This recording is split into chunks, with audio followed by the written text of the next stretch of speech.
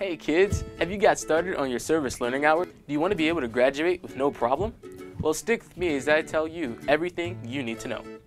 First, every student must complete 75 hours of service learning to be able to graduate, and some students even get started in middle school. The idea is to get to high school and not have to worry about getting the hours, so it's never too early to start.